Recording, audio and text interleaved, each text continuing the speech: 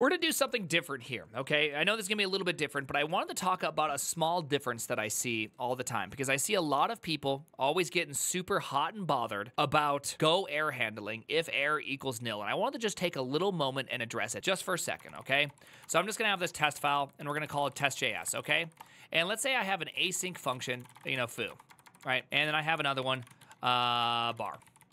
Okay, and I wanted to do something here with that. So I'd have async function main this, and I could go await foo, and I could go await bar.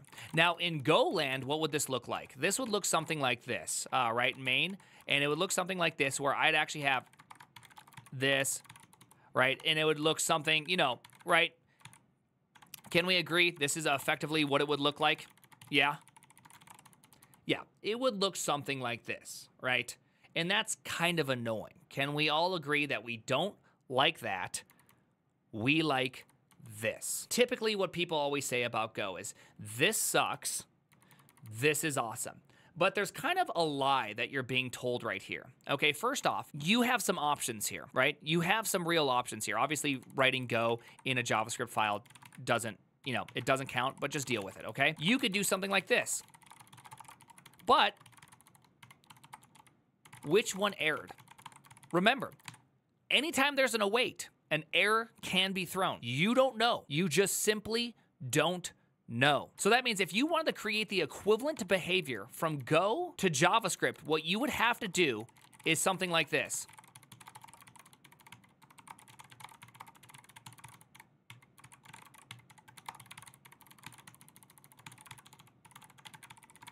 This would be the equivalent. It gets even worse though, because if you had a value come out of foo and bar, right? If you had value error, foo val, right here. Oh no, wait. Go does not do that. If you had these two things right here, right? Bar value and foo error, right? And then I could do something like this, return, oh gosh, I have these things backwards. Just deal with it. Just deal with it. Let's just say we had something like this. To make the same thing happen in this, you would actually have to do it a bit different, right? If you had to do some sort of special error handling, right? Some special error handling, right? Whatever that special error handling is. It doesn't really matter what it is. We'd have to do the same special error handling, I don't know, return a null, right? We'd have to return null in both these situations. Not only that, we'd have to have let foo val be right here, which means that we're gonna have to have some sort of type number or null, right? Because now you have to have like null, or you'd have to do undefined, right? You'd have to do some sort of definition going on here. Foo val equals this. You'd have to define it on the outside and then make it go on the inside. You're gonna have to do the exact same thing right here, right? It's like, that's kind of annoying, right? That's kind of annoying. I don't want to have to do that. Equals this, and then you can return foo plus bar val. But here's the worst part is now what does your return statement look like? Well, your return statement is promise or null, right? It like changes the signature. These errors not only have huge change in how your flow of code works, it also has a huge change in what your signature is going to be due to like the return value. So now your outside when calling it also has to perform the exact same thing. It not only has to do a try catch for potential errors thrown just in case there's an error thrown because they don't know if you handle every error and maybe you don't handle every single error, but on top of it, they also have to handle like this null case that you might have to handle. Right? So now it went from a 2-state problem to a 3-state problem, and down here in the Go land, it's not. Because what would the function look like? The function, well, based on whatever this is, its return value looks something like error number, right? Or int, right? And so it's gonna have the same, it has the exact same like experience no matter what. And so you go into the situation without all that. It's like, I'm just saying, when people say Go error handling is bad, you got to understand the difference.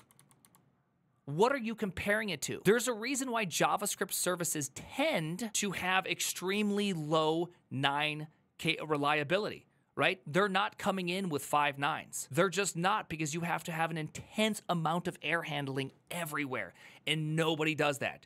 Nobody does that. Every time you JSON parse, you need to handle a potential error. So many people just raw dog JSON parse. I'm just saying, when people say Go error handling sucks, I simply disagree. I say it just forces you to think about errors when errors can happen. JavaScript, they just hide the errors.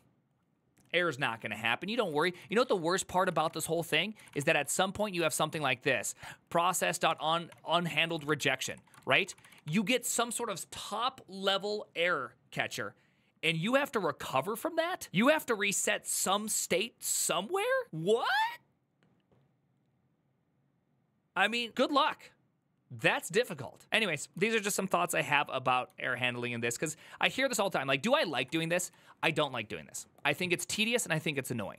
I think Rust does a much better job with the result object. I think the monadic approach of results and being able to morph them and then being able to do a .ok filter map and all the different combinations you can do is absolutely fantastic. But at the end of the day, this annoyingness right here is just significantly better than whatever this annoyingness looks like. It is very, very, very difficult to correctly program JavaScript so that you handle all error conditions. Anyways, there you go. Just my thoughts. JS errors are very difficult. It's very tedious. The problem is I just don't want you to fall into this habit of thinking that some other language is bad because it immediately looks worse on the outside. I will tell you that at the end of the day, you will find contributing to Go easier and more reliable because it lets you know ahead of time.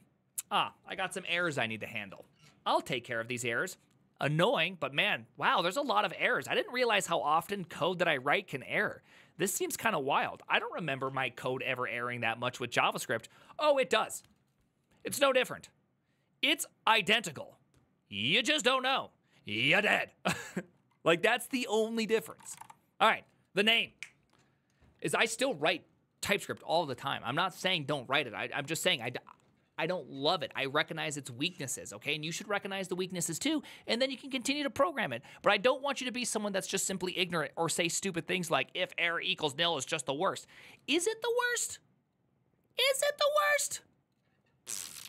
I don't know. I don't know. I don't know. Jen,